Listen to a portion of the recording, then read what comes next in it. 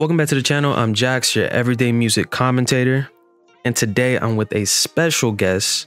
He is a producer, singer, songwriter, and a owner of a label, and personally, somebody I really fuck with. Today we're with Goldbuuda. Yes, sir. Hey, this Goldbuuda, one love. You really dunk with shit. You already know. First of all, happy for you to be here, and two, I kind of want to dive in on like who you are. You know, I mean, I did a little bit of my own research, but you know, some people might not know exactly who you are. So I kind of want to dive in with, you know, what you do and, you know, what you're about. Well, I mean, first of all, you know, like feeling blessed on this opportunity to like, you know, express myself. And I know kgenkulture, you know, he's been supporting K-pop scene and the K-hip-hop scene in general. That's been a huge strength to our culture, I feel like. And you know, as of myself, like, you know, I grew up in Miami, Florida for about 9 years and moved to New York for college. So in total, I stayed in US for about 13 years and then came back here, and it's been about 9 years now. My English got rusty a little bit, but then most of the music that I create was based on the memories and experiences I had back in Miami. Within that experience, you know, there's a heavy Dirty South influence coming in, but also I got the EDM culture coming in as well, because you know, Ultra Music Festival is held in Miami. So I remember me as a b-boy, I used to roam around the city. All my homies were hippies, so we were like, you know, just camping in the site, like here and there, like drive around, going to different festivals and have fun. And as a b-boy, like in the hood, like, you know, trying to like break with my friends, performing in the church and whatnot. So I experienced a lot of like diverse culture back in Miami, because you know where I used to grow up. So I came from public school.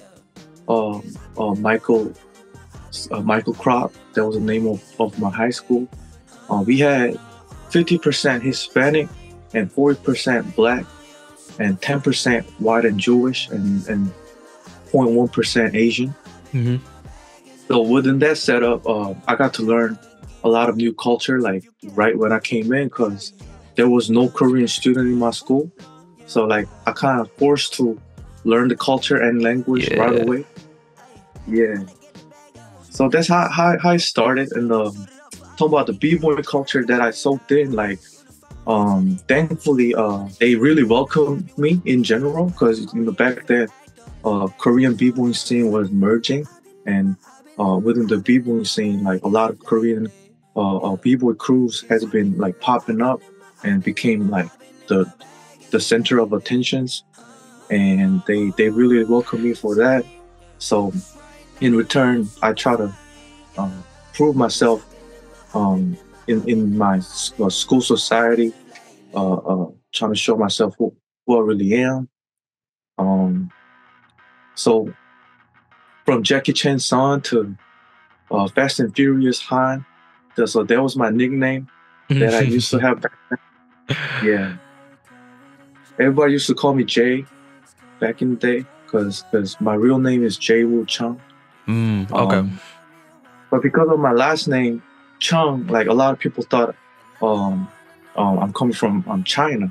So I kind of had to prove myself that that's not the case. Like I'm from Korea. But back then, Korea was not on the map when it comes to understanding.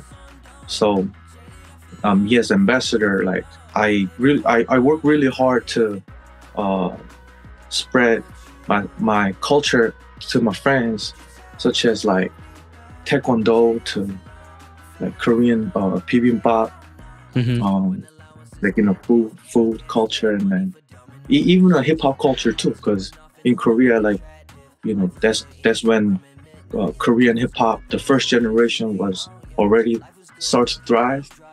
So first generation hip hop crew in Korea, like such as Drunken Tiger to MC Sniper, Oh yeah. or even Crown J. They were like one of the um, like representative figure for me to introduce this is what Korean hip hop is to my friends. But meanwhile, uh,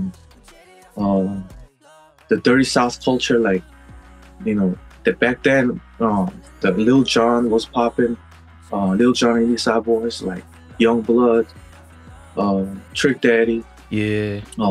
even Pitbull. I mean, honestly, like Pitbull was my favorite, but still, it was rapping Miami City, like, and a lot of like reggaeton music. Yeah. I feel like I was one of the first Korean person who got influenced a lot from the Hispanic culture, like the reggaeton music. So a little bit of gang culture and a little bit of like b-boy culture. And I'm coming from the art background, so a lot of my friends were diverse in that way. For me, when it came to hip hop, and even why I'm even in this space in the first place, one, I have to shout out, she's not here right now, but she would be here, is Aya, because we created this channel together. Oh, okay. And she would be here right now, but she got stuff going on. But two, I am a person that's really invested within the culture. Like the culture is really important to me, hence why the name is Cajun Culture. When I was young, I was like I was the only black kid in the neighborhood. With one of the few black kids in my neighborhood, and most of my neighborhood was Hispanic dominated. I was the only kid with a basketball hoop on the cul-de-sac, Yeah. And when I go outside, it's like, if they want to hoop with me, I gotta play soccer with them. It was that type of thing. Yeah. That's how we communicate. That's how we communicated, and we got to understand each other, because we were willing to like step in each other's lanes.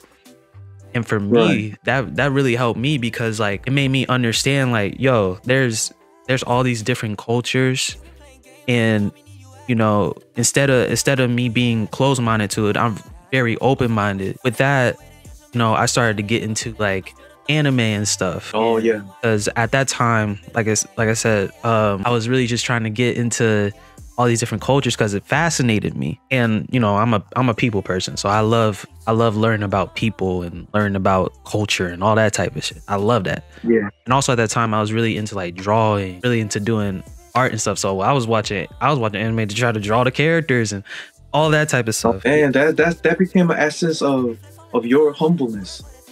Yeah, like because you start to accept and appreciate all the cultures, diverse perspective. And then I caught on to K-pop. I kind of don't really like the term K-pop, because it's just pop music, but it's Korean. Right. Yeah. Like because when I speak about K-pop, I'm thinking K-pop as in like the culture. Yeah. Because there's a difference between American pop and Korean pop. I got into K-pop in the cultural aspect, because I was seeing how it's so much so different from American pop. There was a performance, there was a dress, there was a makeup aspect to it. There's so many different pieces and parts to it that just didn't exist in American pop to that extent. Like talking about every those little elements, like I feel like K-pop's been working really hard for themselves to get certified and recognized, because talking about like performance and like choreos and the looks and fashion and even the quality of the videos, like they've been working really hard to perfect on every aspects of this whole like industry. You know what I'm saying? Like, because back then, like, because the scene in US, it was much of a free form, whilst K-pop aesthetics in general is much more like controlled. But on the other hand, it's like trying to make a perfect like presentation, I guess. yeah, every piece has its own meaning. Right, right. You know, over in American pop is like, you if you have the look, you can do it, or you know, Yeah, you have. individuality and attitude. Yeah. It's like if you have the look, you can, okay, we can work something out. Or if you have a voice, maybe we can work something out. But when I saw K-pop, I was like, okay, you gotta have this, and you gotta Yeah. have that, because if you don't, you're not gonna make it that far in the industry at all. In it for the loot, and one day I'm gonna go back home. Sick of putting all these rappers in their place, I know.